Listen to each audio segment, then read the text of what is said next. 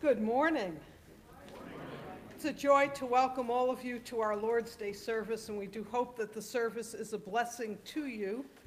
I want to welcome today my sister, Linda Gibson Taylor. She's going to be our lay reader. She is celebrating 2 milestones this year, the big 6-0 for her birthday, and she is also celebrating 40 years as a nurse.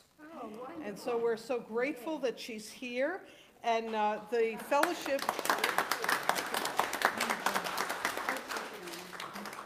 fellowship hour will be in her honor today, so we hope that you'll join us for a time of fellowship and to get to know Linda.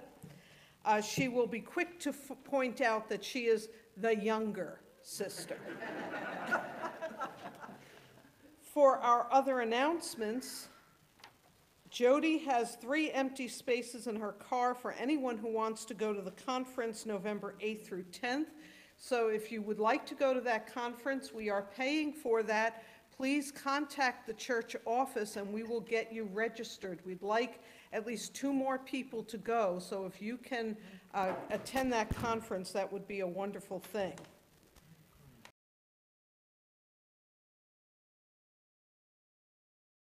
For Dick Bierman, and we hope that you will attend that. Dick was a faithful member of this church. There are many wonderful evidences of Dick around the church. If you look behind me to this beautiful cross and the drapery behind it, Dick had that put up many, many years ago. Before that, it was pretty drab, and he did that for us. When we changed the carpet, he had done such a good job with the carpet that we made sure it was the exact same color that Dick had down here.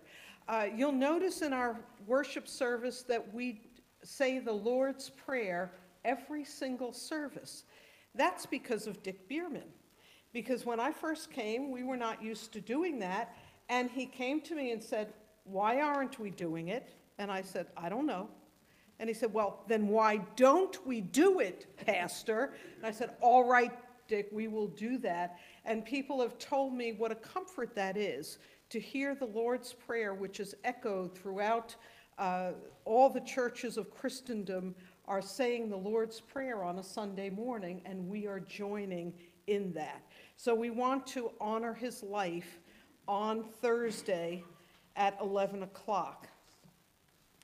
For our other announcements, we had a marvelous fundraiser for our Ugandan Moravian Christians, and we are sending them money for their piggery project, and we were able to send them over $1,500. So we're so grateful to you who came out and all who have supported that. Are there any other announcements? Let us turn our hearts to worship the Lord.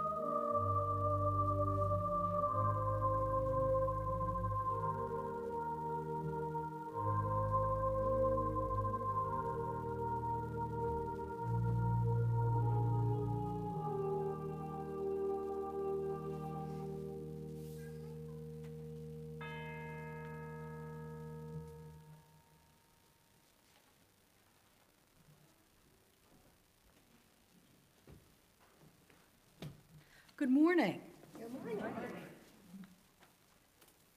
Our watchword for the week comes from the book of 2 Timothy 4:2. Proclaim the message. Be persistent whether the time is favorable or unfavorable.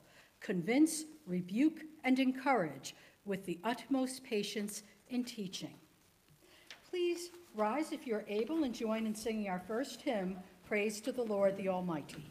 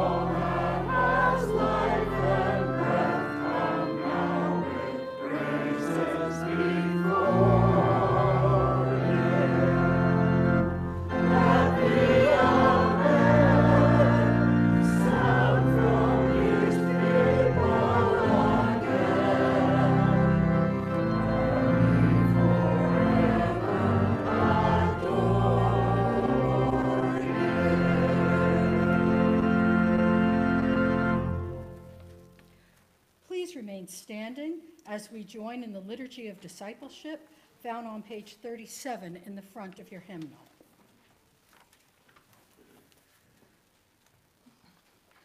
What shall we render to the Lord for all his bounty to us?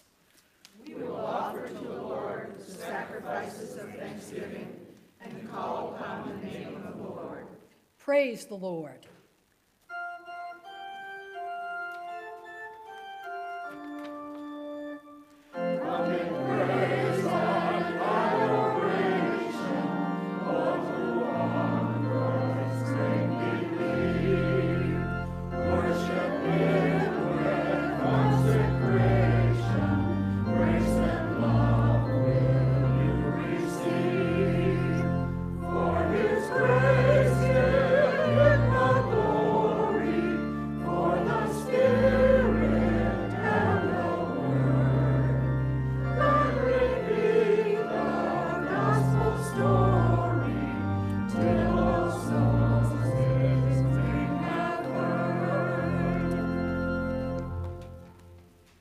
Gracious God, for revealing yourself to us as one who created all things, who gave us dominion over all the earth, who called us into a covenant relationship with you, who has given us the privilege of being your ambassadors in our world, who loves us as your children through Jesus Christ our Lord. We give you our heartfelt thanks.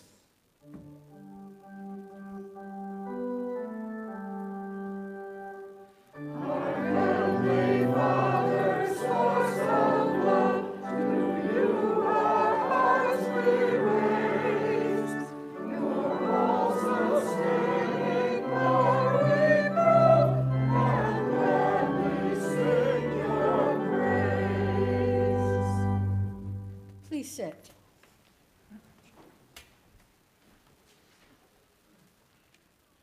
Jesus Christ, our Savior, because you were willing to come to earth in the likeness of humanity, to take the form of a servant, because you became obedient unto death, even death on a cross, because God has highly exalted you and bestowed on you the name which is above every name, that at your name every knee should bow in heaven and on earth and under the earth, and every tongue confess that you are the Lord, to the glory of God the Father. We humbly bow before you in praise and adoration.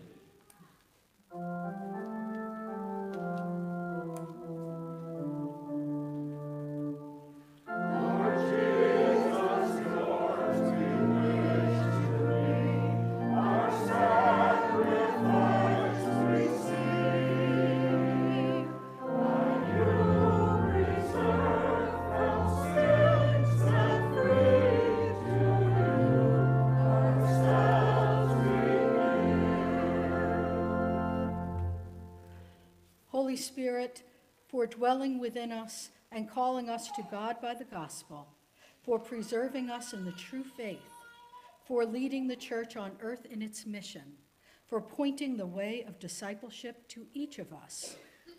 We acknowledge your presence and power among us.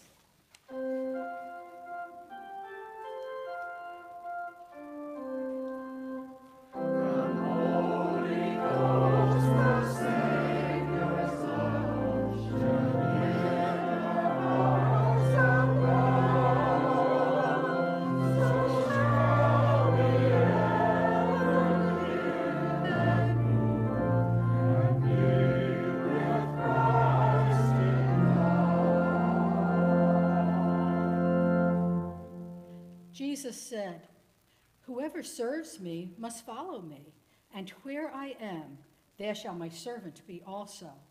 Whoever serves me, the Father will honor. If you continue in my word, you are truly my disciples, and you shall know the truth, and the truth shall make you free. By this my Father is glorified, that you bear much fruit, and so prove to be my disciples." We hear your call to discipleship, Master, teaching us the way we should go. Present your bodies as a living sacrifice, holy and acceptable to God, which is your spiritual worship. Do not be conformed to this world, but be transformed by the renewal of your minds, that you may prove what is the will of God, what is good and acceptable and perfect. Jesus said, "This is my commandment, that you love one another as I have loved you. I chose you and appointed you that you should go and bear much fruit, and that your fruit should abide." Now the fruit of the Spirit is love, joy, peace, patience, kindness, goodness, faithfulness, gentleness, self-control. If we live by the Spirit, let us also walk by the Spirit. Be steadfast, immovable, always abounding in the work of the Lord, knowing that in the Lord your labor is not in vain.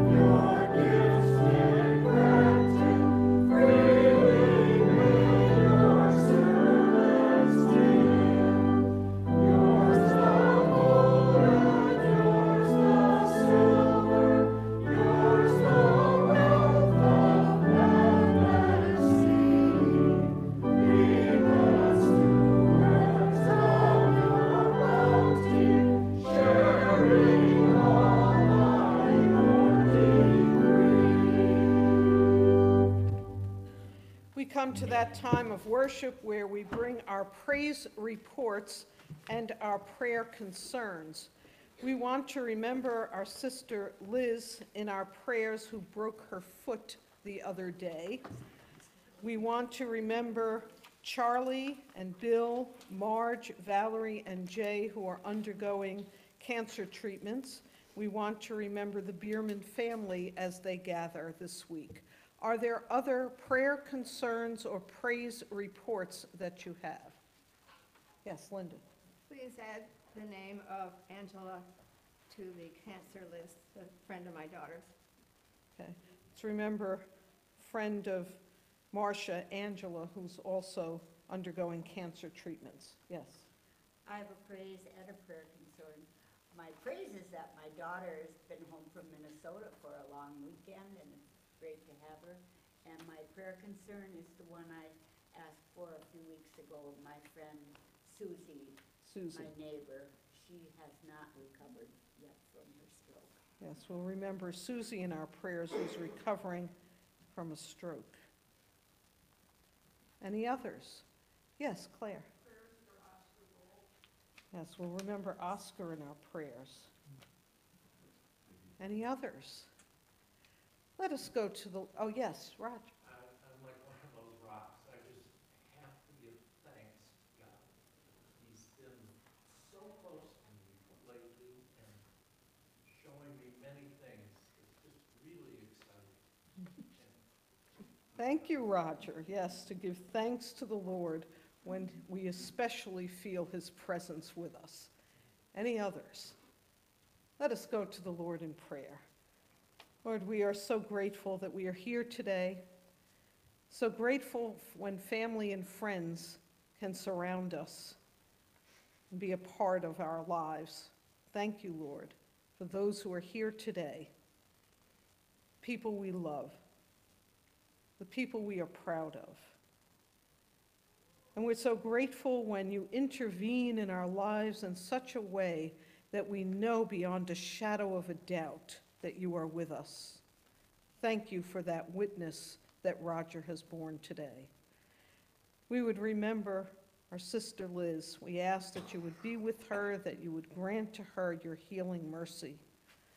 For all of those undergoing cancer treatments, for Charlie and Bill, Marge, Valerie, Jay, and Angela, that you would grant to them your peace, your strength, that each day they may know that underneath them are the everlasting arms.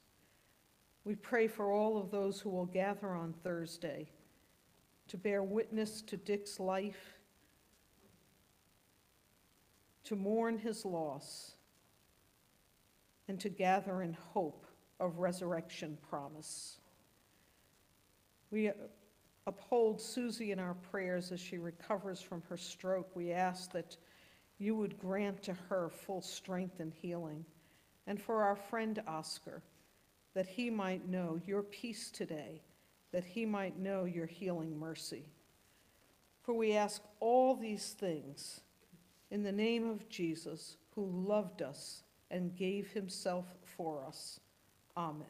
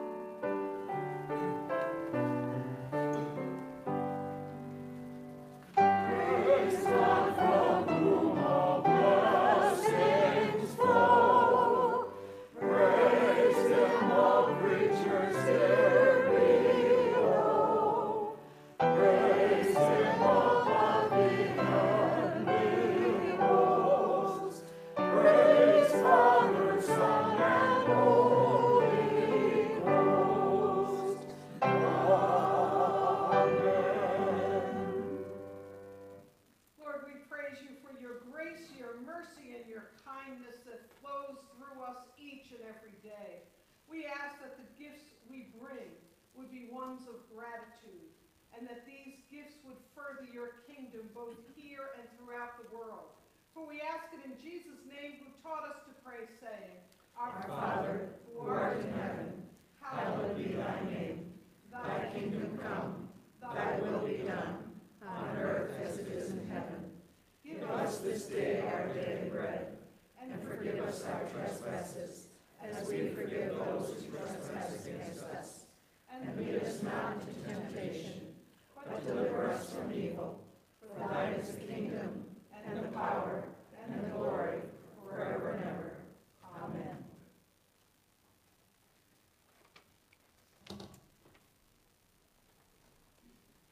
You may be seated.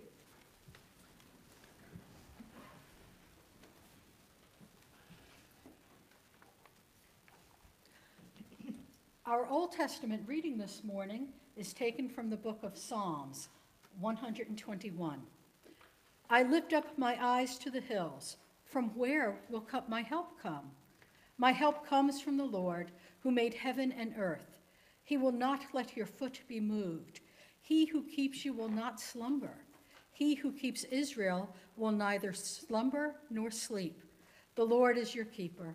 The Lord is your shade at your right hand. The sun shall not strike you by day, nor the moon by night. The Lord will keep you from all evil. He will keep your life. The Lord will keep your going out and your coming in from this time on and forevermore. Our New Testament reading is taken from Paul's second letter to Timothy, going from 3:14 to chapter 4, verse 5. But as for you, continue in what you have learned and firmly believed, knowing from whom you learned it, and how from childhood you have known the sacred writings that are able to instruct you for salvation through faith in Christ Jesus. All Scripture is inspired by God and is useful for teaching, for reproof, for correction, and for training in righteousness, so that everyone who belongs to God may be proficient, equipped for every good work. In the presence of God and of Christ Jesus, who is to judge the living and the dead, and in view of his appearing and his kingdom, I solemnly urge you, proclaim the message, be persistent, whether the time is favorable or unfavorable. Convince, rebuke, and encourage with the utmost patience and teaching. For the time is coming when people will not put up with sound doctrine, but having itching ears, they will accumulate for themselves teachers to suit their own desires, and will turn away from listening to the truth and wander away to myths. As for you, always be sober, endure suffering, do the work of an evangelist, carry out your ministry fully. The gospel reading is taken from the book of Luke. Then Jesus told them a parable about their need to pray always and not to lose heart. He said, in a certain city there was a judge who neither feared God nor had respect for people. In that city there was a widow who kept coming to him and saying, grant me justice against my opponent. For a while he refused, but later he said to himself, though I have no fear of God and no respect for anyone, yet because this widow keeps bothering me, I will grant her justice, so that she may not wear me out by continually coming. And the Lord said, listen to what the unjust judge says. And will not God grant justice to his chosen ones who cry to him day and night? Will he delay long in helping them? I tell you, he will quickly grant justice to them.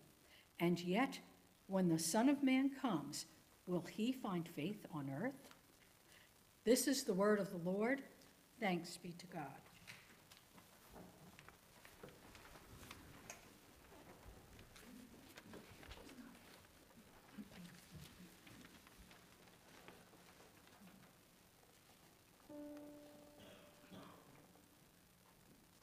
I to the hills lift up my eyes, from where shall come my aid? My help comes from Jehovah,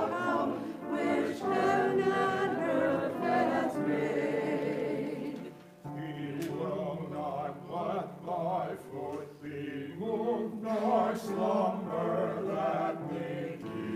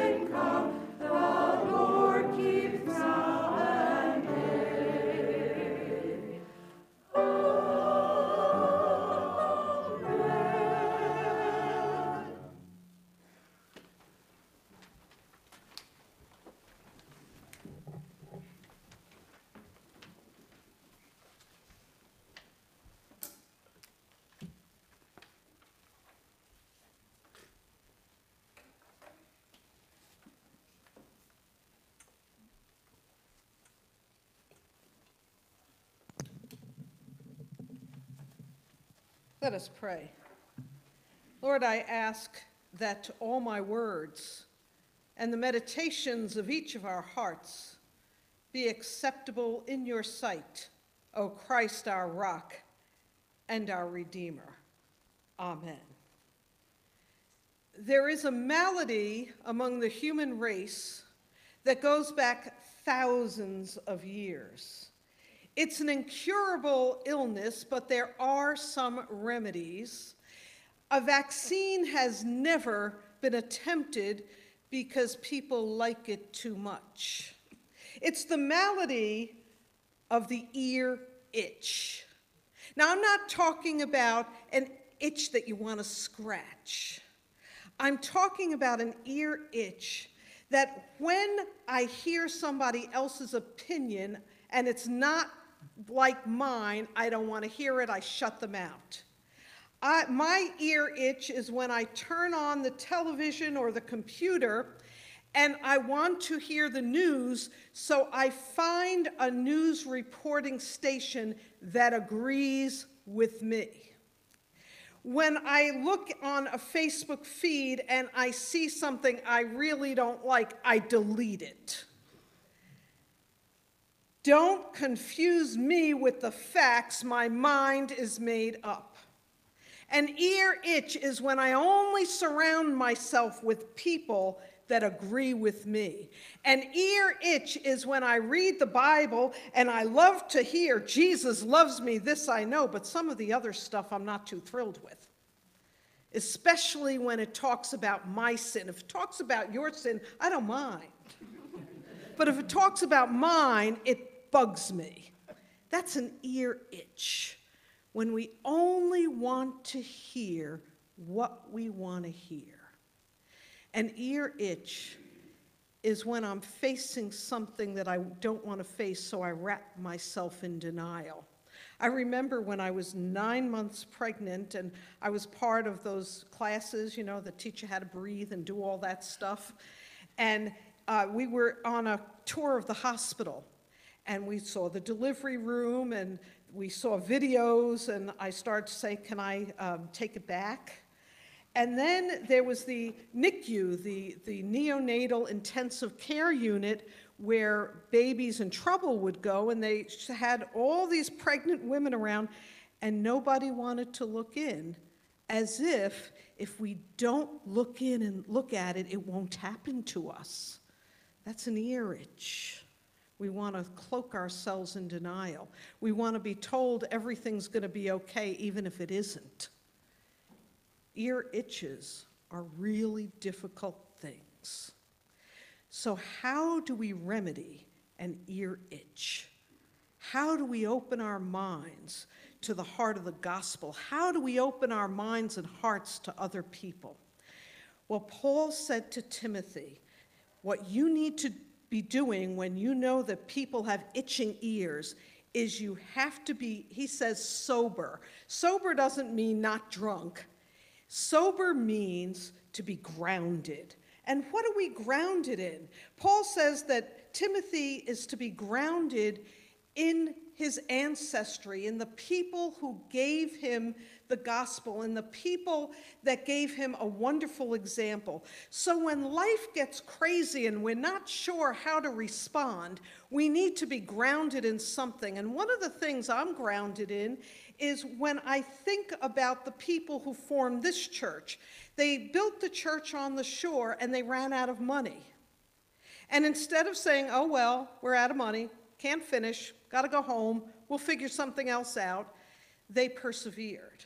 And it reminds me when I'm ready to give up that I need to be like those people on the shore that kept building and kept raising funds until the church was established. Some years later, they realized that building a church on the shore with the waves was not really a smart idea. Now, instead of recriminations, instead of saying, you know, those people were really dumb to do that, and look what they've left us with, and now we're stuck with this building that's going to be destroyed, instead of doing that, they said, how are we going to remedy this? And they found logs and horses and rolled the building up the hill because the mission was too important. And they weren't going to give up because somebody else made a mistake in the generation before them. So we look to our ancestors, we look to our mentors.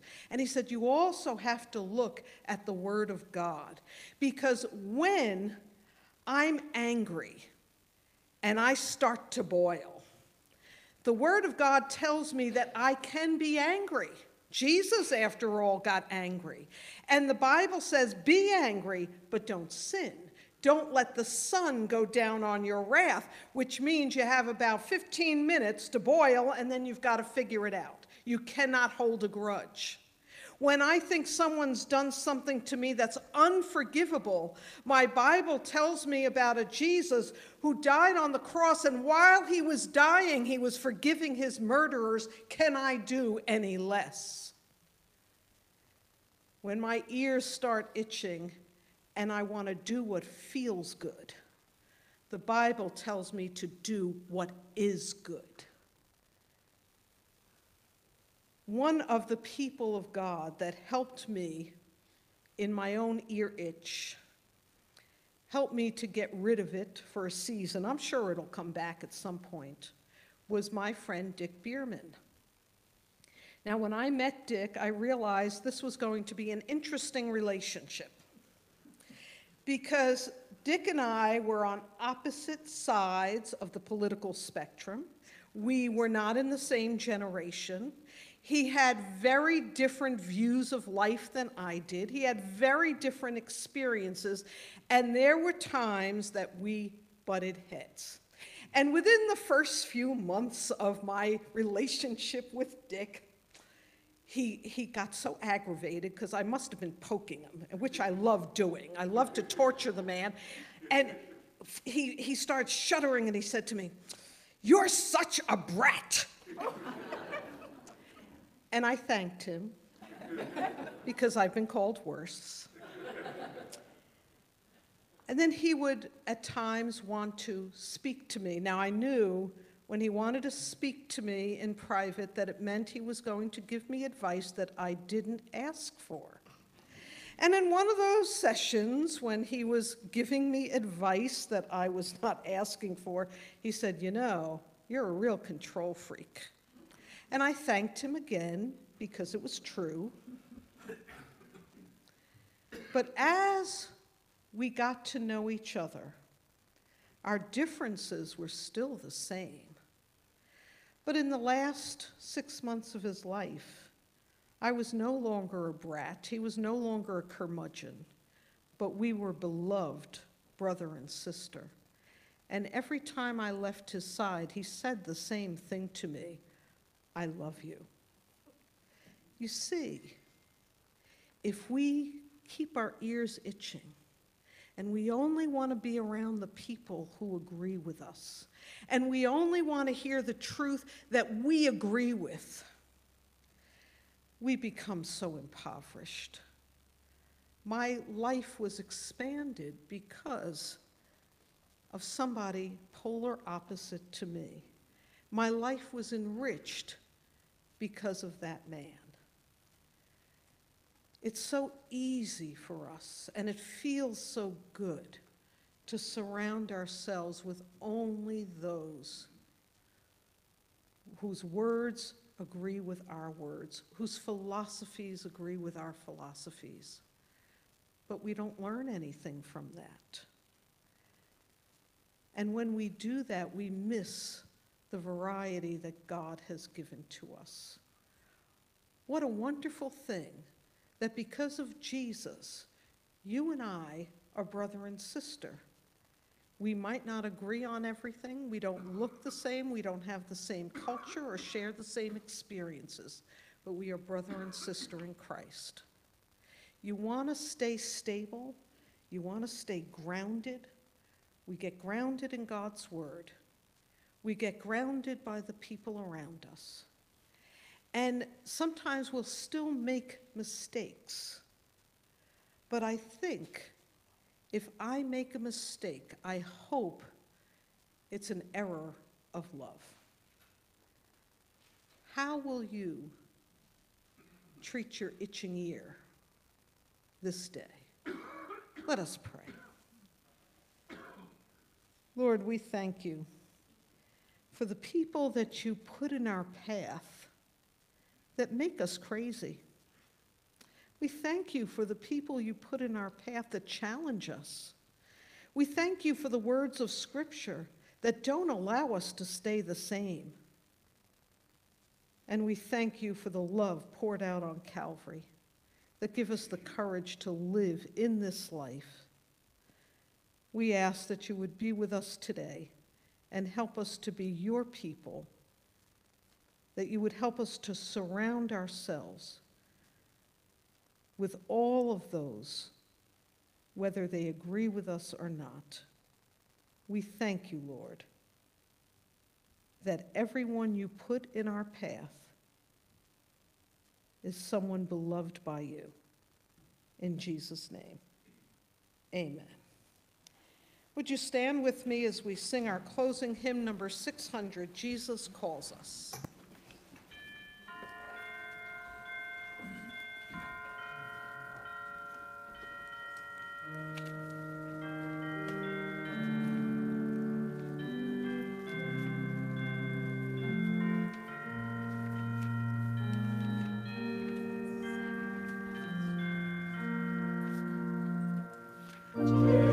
Calls us forth to walk,